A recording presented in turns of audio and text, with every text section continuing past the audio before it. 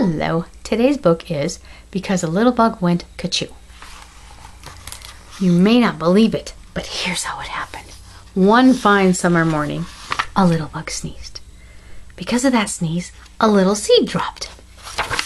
Because that seed dropped, a worm got hit. Because he got hit, that worm got mad. Because he got mad, he kicked a tree. Because of that kick, a coconut dropped. Because that nut dropped, a turtle got bopped. Because he got bopped, that turtle named Jake fell on his back with a splash in the lake. Because of that splash, a hen got wet. Because she got wet, that hen got mad. Because she got mad, that hen kicked a bucket. Because of that kick, the bucket went up. Because it went up, the bucket came down. Because it came down, it hit Farmer Brown, and that bucket got stuck on his head. Because it got stuck, Farmer Brown phoned for help. Because of his phone call, policemen came speeding.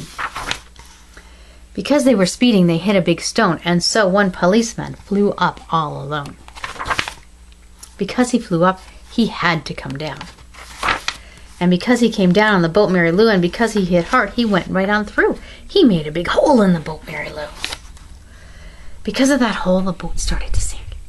And because it was sinking, well, what do you think? Everyone started to yell, and Mrs. Brown called on the phone for more help. Because of her phone call, more help came fast. They tied a strong rope to the Mary Lou's mast.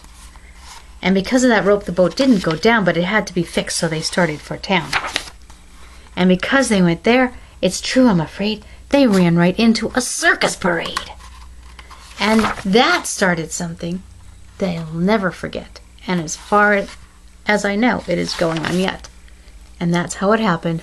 Believe me, it's true. Just because a small bug went ka-choo.